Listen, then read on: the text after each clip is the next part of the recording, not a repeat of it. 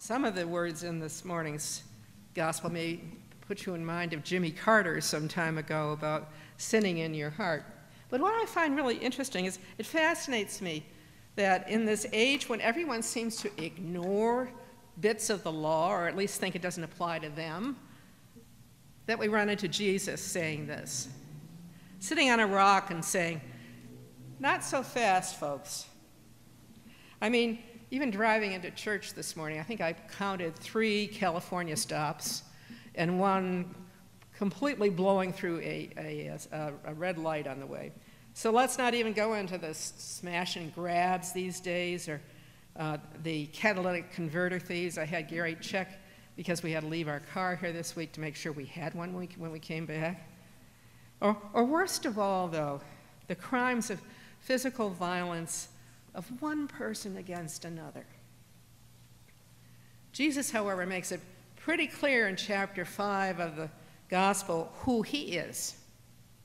"Do not think that I have come to abolish the law or the prophets. I have come not to abolish, but to fulfill." He's not abandoning, he's enhancing. We need to listen and understand what is expected of us as Jesus believers in his day and in this day. Reverend Angela Wells is a UCC pastor down in Naples, Florida, who says that Jesus is in trying not to abolish the law or draw people away from it, but quite the opposite. He reinforces it and actually holds people to a higher standard than what the law dictates. He's taken it to a whole other level. I should warn you that today I may be saying some things that might upset some of us as I do, but I think we need to talk about it, and I'm wondering when I would say it. Jesus manages in just this one gospel to deal with all those sins, with family fights, murder, legal arguments, indebtedness, swearing, major league hanky-panky, and that perennial third rail of sin, divorce. We can assume that the people who are listening in this week's gospel are the same people who were sitting last week for the Beatitudes, the Sermon on the Mount, where we had all the, "Blessed are you who are meek in heart, blessed are you for this, blessed are you for that," and the pronouncement that we are all the salt of the earth. But we can pretty much gather that Jesus is going to add another blessedness onto this week. Blessed are you who don't make the assumption that you're all that good in a bag of chips.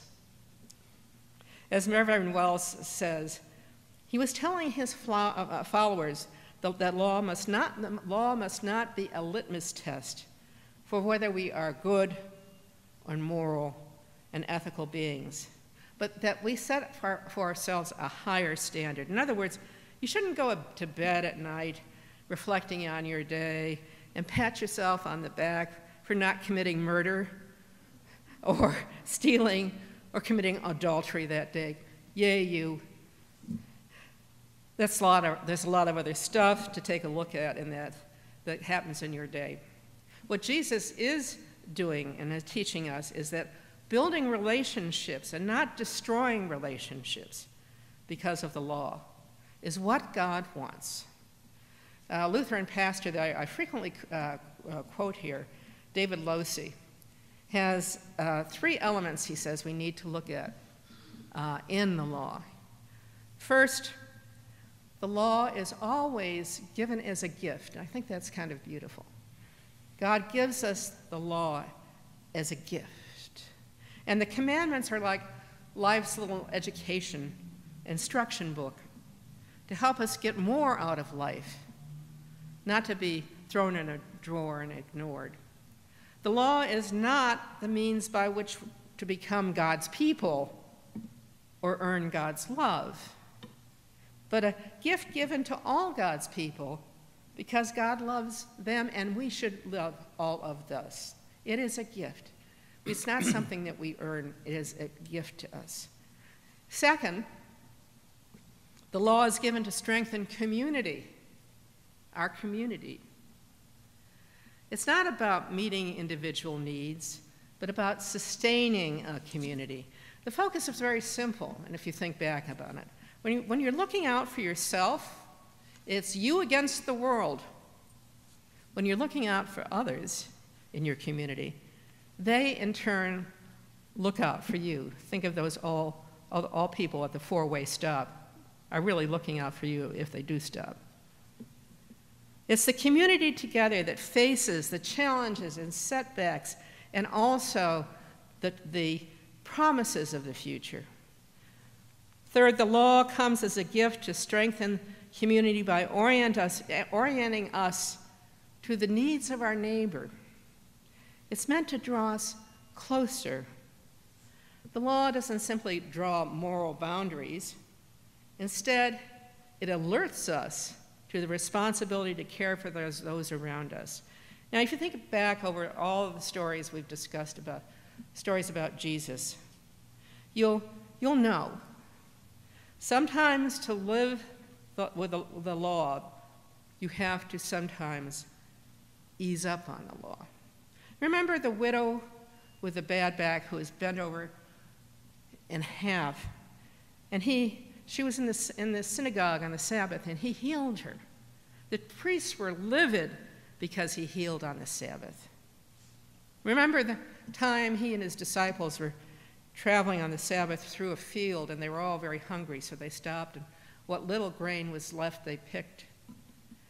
And once the priests were, again, angry because they were working on the Sabbath. They were laboring on the Sabbath. That was against the law. And what did Jesus say at that point, if you remember? He said the Sabbath was made for man and not man for the Sabbath. The Sabbath was made to be a blessing, not a burden. And when the Pharisees protested that Jesus had not lived to the letter of the dietary law, in the Jewish dietary law, he instructed them this: it is not what goes into the mouth that defiles a person, but what comes out of the mouth that defiles a person. If only you see the law as moral boundaries, one can too easily, as Losi says, discriminate, injure, neglect, or speak poorly of a neighbor, all the while being proud of how I have kept the law.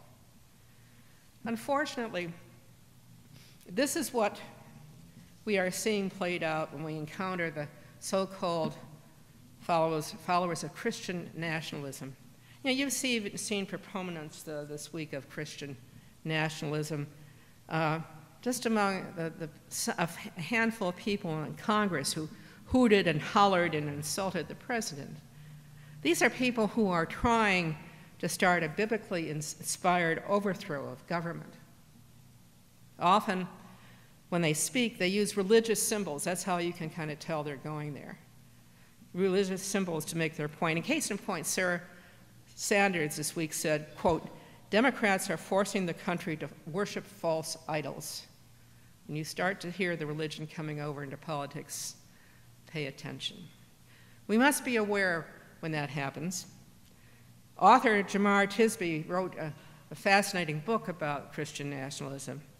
And he said this: Christian nationalism uses religious symbolism to create, quote, "a permissive structure," close quote, for the acquisition of political power and social control that exists to reinforce the worldview that practices it.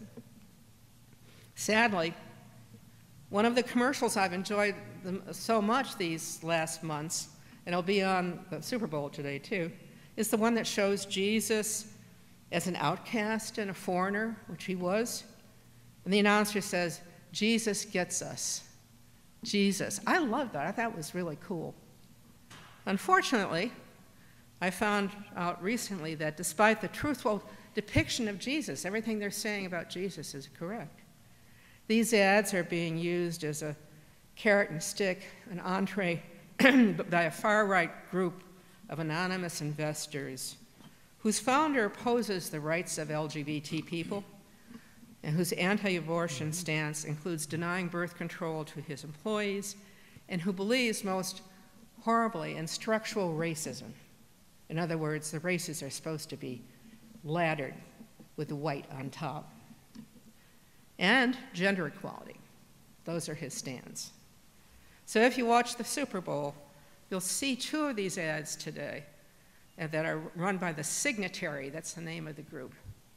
And they have paid for these as part of a $300 million campaign. I'm so disappointed because I originally thought it was the real Jesus that they were really trying to worship. Now, going from one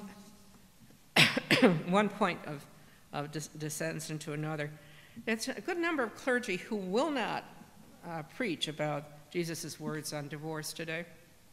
But I feel it's a must for everyone to understand. What Jesus is doing with all these laws is improving them so they fit the current culture. Jesus is one person, I can guarantee you, who understood what a woman is and what a woman can do. His statements in this gospel were squarely aimed not at the women, but at the men around him. You see, in the culture of the time, women were not only subordinates. In reality, they were not even really seen as treated much as human. And that was because of the way the law was set up, any man seeking to get rid of his wife, perhaps for a newer model, simply had to go to the rabbi and complain about her performance.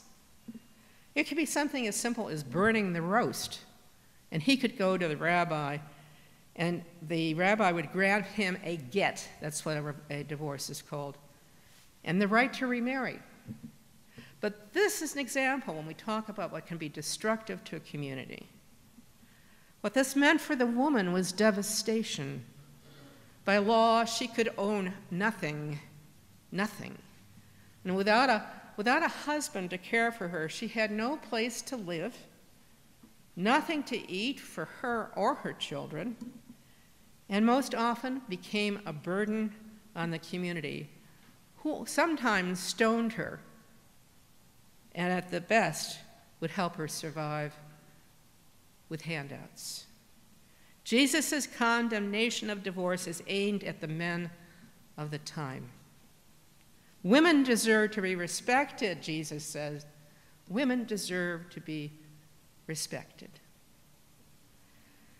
My Saugatuck colleague, Reverend Allison Buttrick Patton, says that revising the Jewish law of the time, Jesus is kicking things up a notch.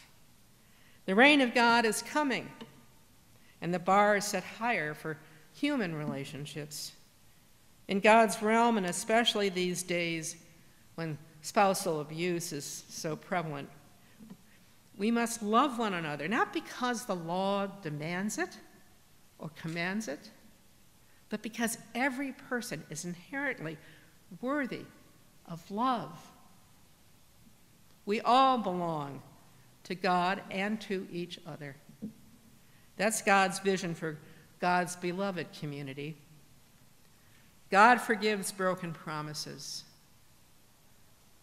God gives us hope for the future.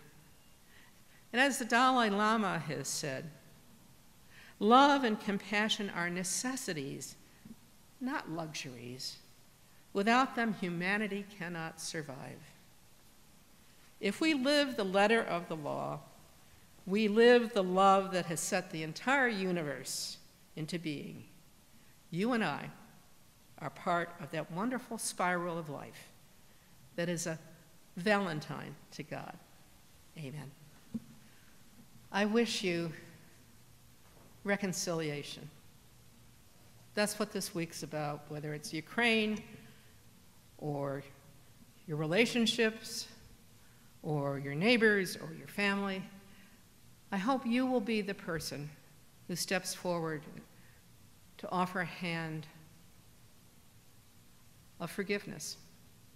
Forgiving for yourself and forgiving for the other people in your life, because we're not perfect, as we said today. That's okay. As Jesus would say, we're perfect enough. So with that, I send you forth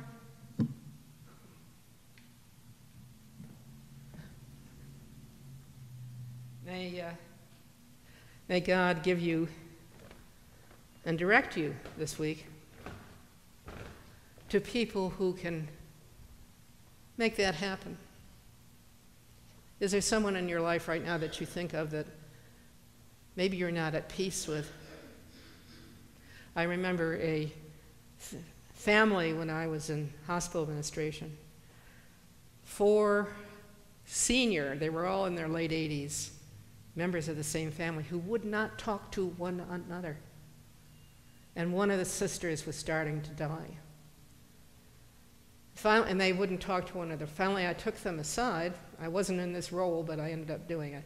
And saying, look, pretty soon you're not going to have a chance to take care of this and to heal it.